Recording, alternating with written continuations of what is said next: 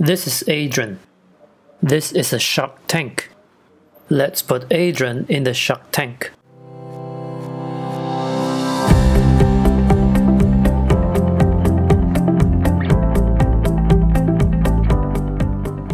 First, we put the background clip, the shark tank, onto V1 track.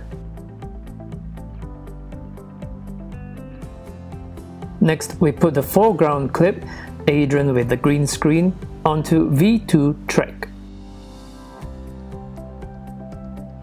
Go to the Effects tab.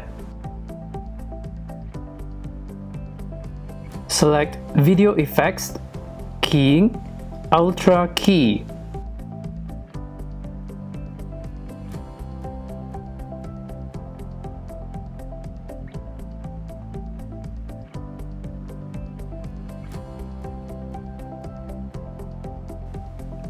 Drag the Ultra Key effect onto the V2 clip, Adrian with the green screen.